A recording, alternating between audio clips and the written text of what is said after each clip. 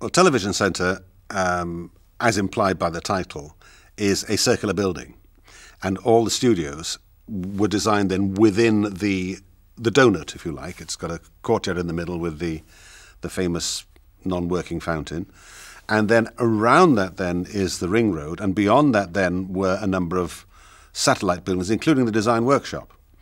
We're talking here about the 70s, where there was a certain number of restrictive practices were brought in and different sorts of health and safety considerations.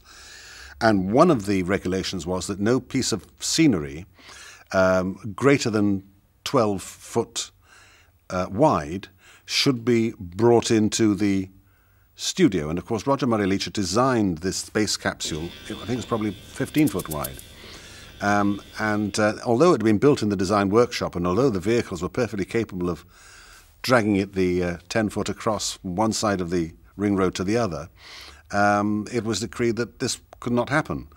And the only solution then was we had to saw the wings off and bring the body of the capsule into the studio and then join the wings back on again.